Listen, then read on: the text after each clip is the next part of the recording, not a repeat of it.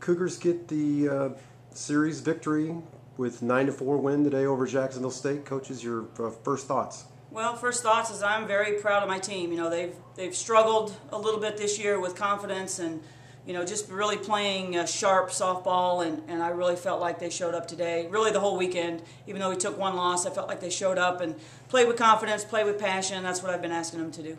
About what point in the game did you feel like they were showing confidence?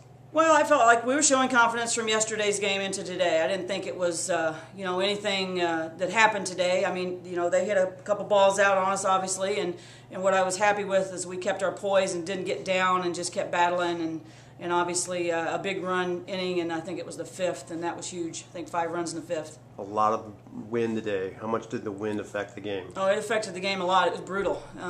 You know, they scored their first 2 runs on that, on a ball that we misplayed in the wind. And, you know, you can't blame the wind on anything. Both teams are playing with it. You've got to make adjustments and get the job done. But luckily we were able to out-hit them today. And for us to do that offensively, to out-hit Jacksonville State, that's saying a lot about our program.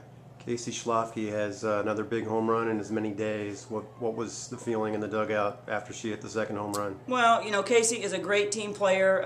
You know, she is very well liked by her teammates, and anytime she does anything good, it certainly sparks our team. And, you know, she's been real clutch for us like that. You know, she loves the big game, and she certainly played like it today. Erica Taylor gets her 11th victory this season and pitched well after giving up a couple home runs. She did, and you know, we knew we weren't going to keep the ball in the park today. I mean, they've hit over 60 home runs as a team throughout the year, whether the wind's blowing or not, and obviously, you know, they're a very powerful team and can swing the bat, and you know, she settled down after that, kept the ball down, and did a real nice job. Minus the win, the team looked like they played very well defensively. Yeah, I'm real happy with how we're playing right now. You know, they played with poise, they played with confidence. You know, they paid attention to detail, and those are some of the things that we've been up and down with this season. So, you know, hopefully we've gotten over the hump and we're ready to roll. Do you see this as a turning point at all, Coach? Well, we'll find out the next time we play. I mean, you never know. You hope it is. You know, you feel good right now, and you hope that they come out the next time we play. I think we play Eastern on Thursday, I believe, is our next game, and that's going to be huge. And, you know, we're going to Eastern and facing, again, 2 very good pitchers, and we've got to show up. And if we do that, I think we can win. Thanks, Coach. Thank you.